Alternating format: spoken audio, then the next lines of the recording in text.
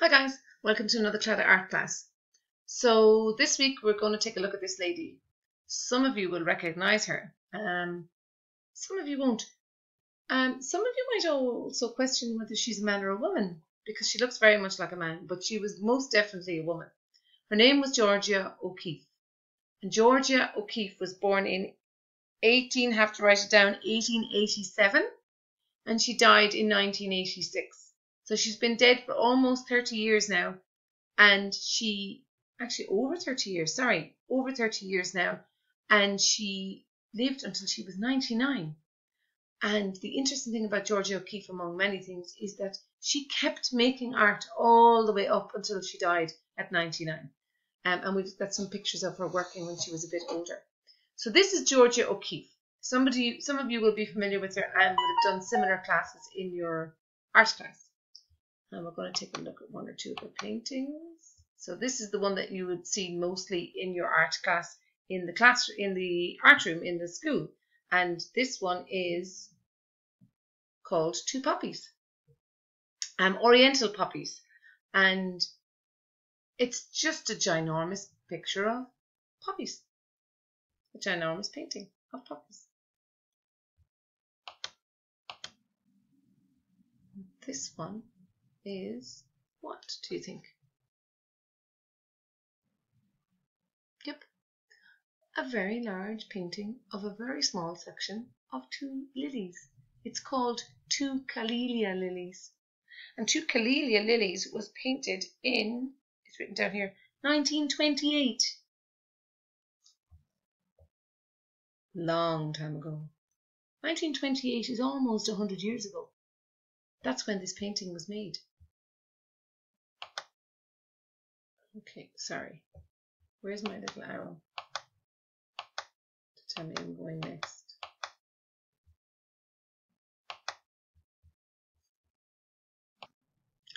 So this painting picture isn't a picture of the actual artist, Georgia O'Keeffe.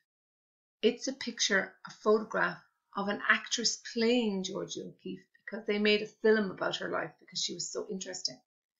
And she was so interesting because she was born in 1887. So she was a painter in the early 1900s, a very difficult thing for a woman to be at the time. Now was American, so that helped. The Americans were more embracing of a woman artist at the time.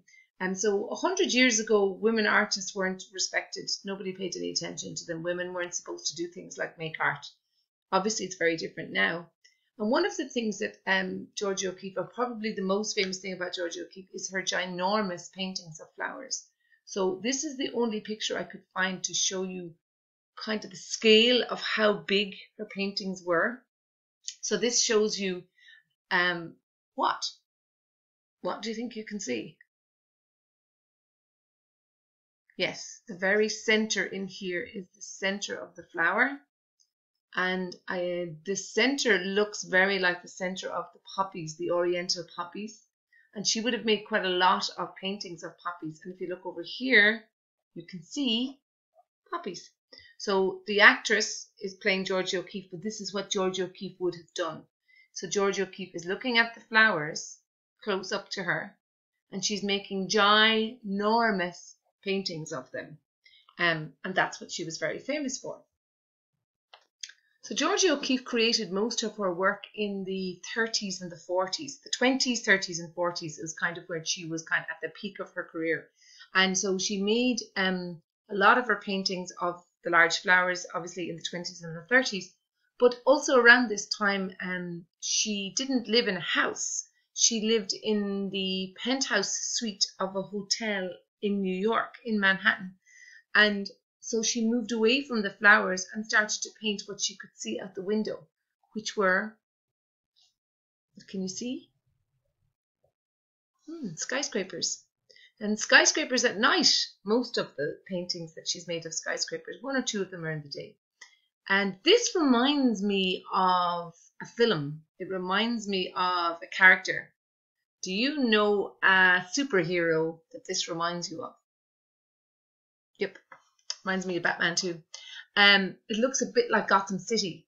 But it's actually the way that Georgia O'Keeffe saw the skyscrapers out of her penthouse window. So she was living on the very top floor of a skyscraper, and looking out the window, she could see the very top of all of the skyscrapers in New York, or a lot of the skyscrapers in New York at the time. That's just another interesting fact. Last interesting fact about Georgia O'Keeffe is this picture gives you an idea of how old she was when she continued to work. And she really did continue to work into her very late 90s. But look at what she's done with her paintings. They're much simpler. So as she got older, she worked in a much more simple way because her hands would have been shakier as she got older. She also did a lot of work in clay, not like we would make, clay pots like we'd make in the art room, more that she would make forms with clay. So she made kind of beautiful spheres and egg forms with clay. And because she could control the clay better with her hands when they were shaky than she could control a paintbrush.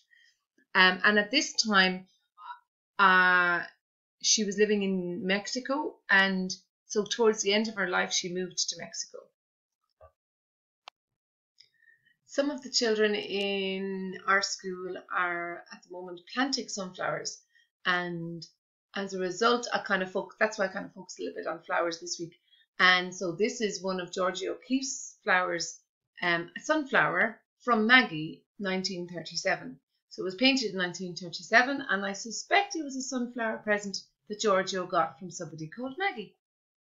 And now I'm going to show you how to paint a sunflower and how to take the paintings of the sunflower when they're dry and turn them into a collage.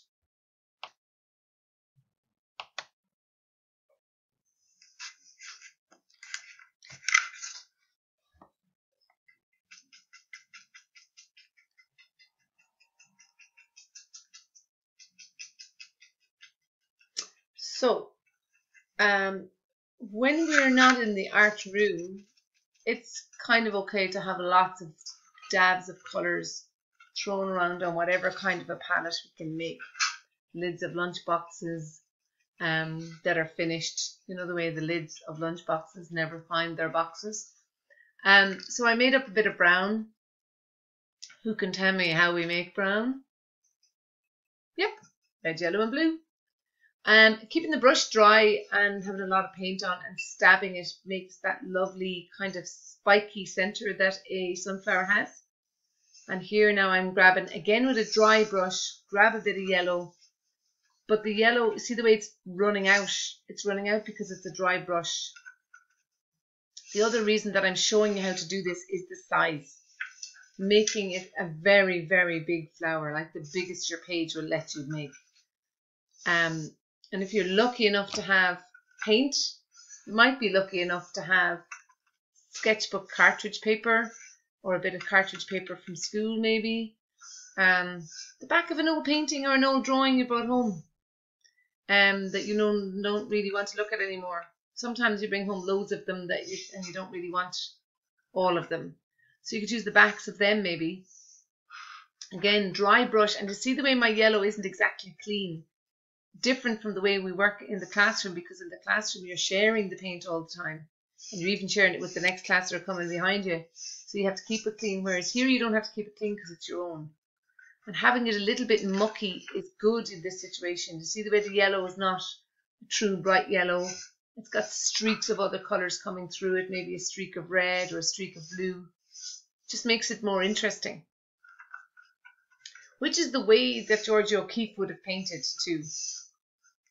Now you know from the picture, that's the photograph that was taken of the actress who plays her in a film about her, that the way she would work is that page would be on the wall. It would be a giant canvas on the wall, which of course you could do. You could take your page and blue tack it or white tack it to the wall and work that way if you like.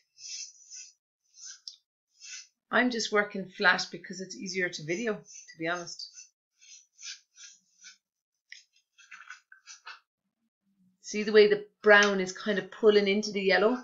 Makes it kind of nice and interesting to look at. Now, my suggestion for this class really is to make two to make 2 paintings of flowers. Now I chose sunflower, but you can choose any flower.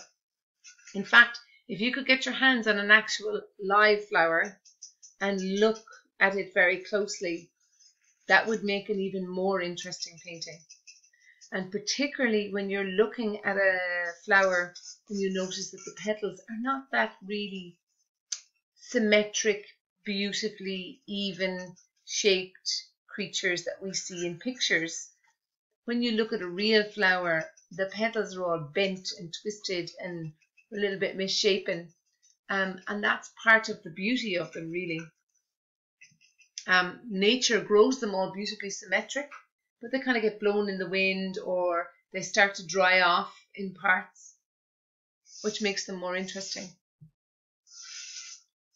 So the only reason I'm showing you a second painting here in this video, is to show you that concept of making 2 flowers. Because further into the video, I'm going to show you how to take those 2 flowers when they're dry, cut them out and create a little collage with them. And the other reason for that, the 2 flower thing, is Georgia O'Keeffe very rarely painted 1 flower on its own. Now she did with the sunflower from Maggie, but I think if you look at most of the rest of her paintings, they're all like the 2 oriental poppies, the 2 calea lilies. Most of her paintings of flowers are in pairs. And big sweeps of the paintbrush. Can you see that? Can you hear that scraping noise?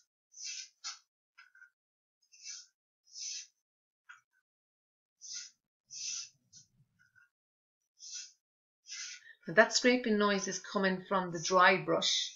Now for some people that is like what I can't handle, which is nails coming down a blackboard, or the chalk, the chalk coming down the blackboard. So if it's too irritating for you, by all means just put more paint and a little bit of water on your brush, and then you won't have the scraping sound. Okay, so this is the video on how to collage those sunflowers. So when your sunflower paintings are dry, then you can just attack them like this. And the reason I'm showing you the video of this is to see how rough and ready it all is. It's not neat, tidy cutting. There's no need for neat and tidy measured, precision, not necessary. Much more interesting, more natural, just loosen up the painting, make it nice and big and open. And the same when it's dry, just come at it with a scissors and rip into it. And if you don't have a scissors, by all means rip it with your hands. There's no need for you to cut it with the scissors at all if you don't have one. And the idea then is that we'd work with 2 flowers just because Georgia O'Keeffe does, but you can make as many flowers as you like. And in my case, I'm going to glue my 2 flowers onto the bigger page.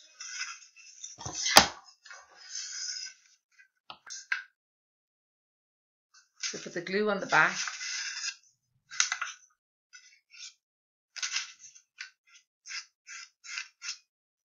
Fast forward that bit, you don't really need to see every little step of gluing. Somebody took off with my glue stick, so I had to use a pot of PVA. And it's much slower to work with. The glue stick is much better if you have one. And when you're putting it on, not putting it on nice and flat. See the way I kind of curled up? I curled up the edge of it there. And here comes another one. Again, the glue on the back.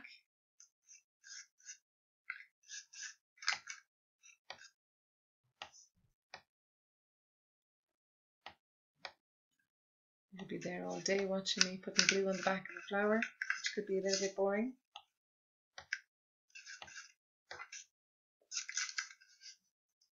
And placing it down. And again, not worrying about putting anything in any particular precise place.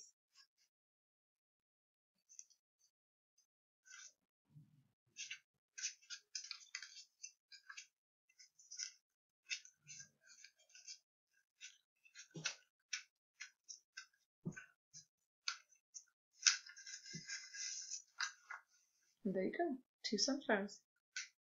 You could add green leaves. You could add anything you like.